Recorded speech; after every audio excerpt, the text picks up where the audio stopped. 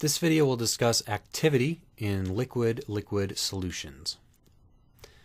So if we want to know the chemical potential of a given component in a liquid solution, that is given by the chemical potential of the pure liquid of that component at the same temperature and pressure, plus the gas constant times the temperature times the natural log of the vapor pressure of that component divided by the vapor pressure of the pure liquid of that component at the same temperature and pressure.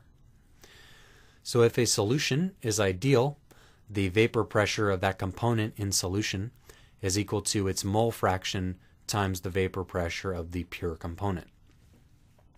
So for ideal solutions, the chemical potential of each component is equal to the chemical potential of a pure liquid of that component plus RT times the natural log of the mole fraction of that component.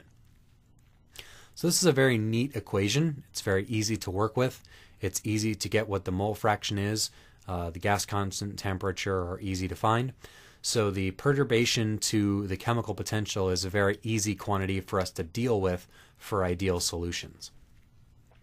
So what we want now is a replacement for the mole fraction that we can use for non-ideal solutions such that we get a simple expression that looks like this.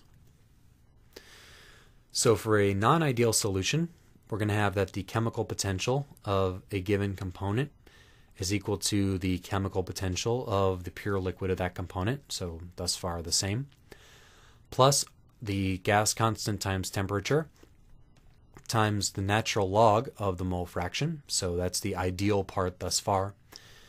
Then we're going to add a series of terms. So we're going to have terms that have corrections for various powers of the mole fraction. So plus alpha times mole fraction squared, plus beta times mole fraction cubed, etc., all the way up until we have a sufficient number of terms that we have this quantity to sufficiently desired accuracy. So this alpha, beta, etc. are all just constant parameters that we use to make this equation work.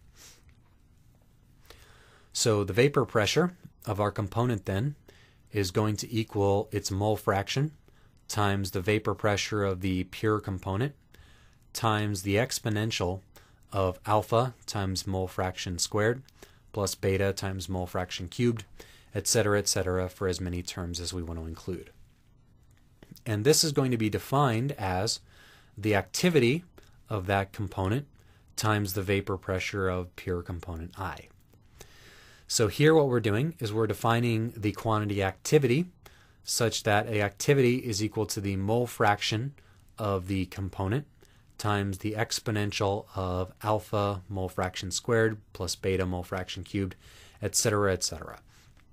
So all the non-ideal behavior, which is encapsulated by these extra coefficients, we're taking the exponential of all those things, wrapping that in there, multiplying times mole fraction and calling that activity.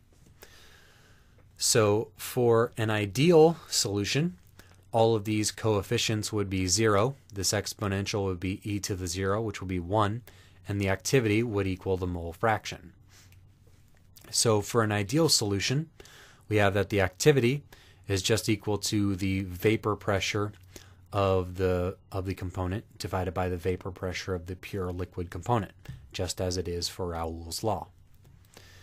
So we know that for even non-ideal solutions, we're going to have that the activity approaches the mole fraction as the mole fraction of the component approaches 1, because Raoult's law is obeyed for all liquids as their mole fraction approaches 1.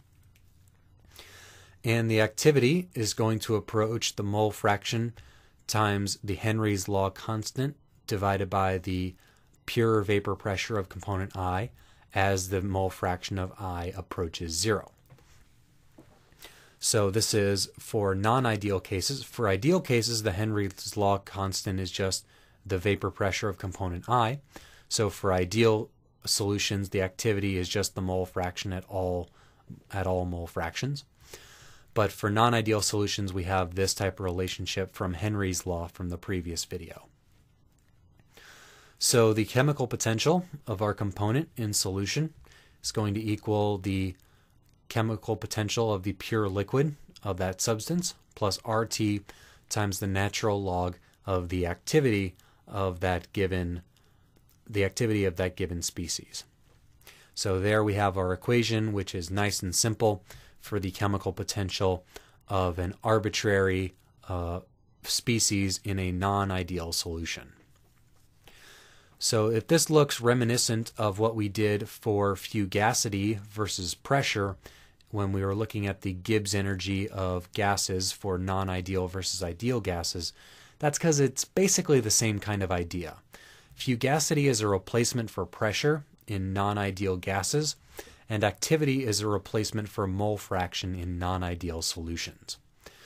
So the similar types of nomenclature that we defined there for fugacity, where we had the fugacity coefficient, here we define the activity coefficient, gamma sub I, which is equal to the activity divided by the mole fraction of that component, where if we have an ideal solution, the activity coefficient is going to equal 1 for all components at all mole fractions of those components in the mixture.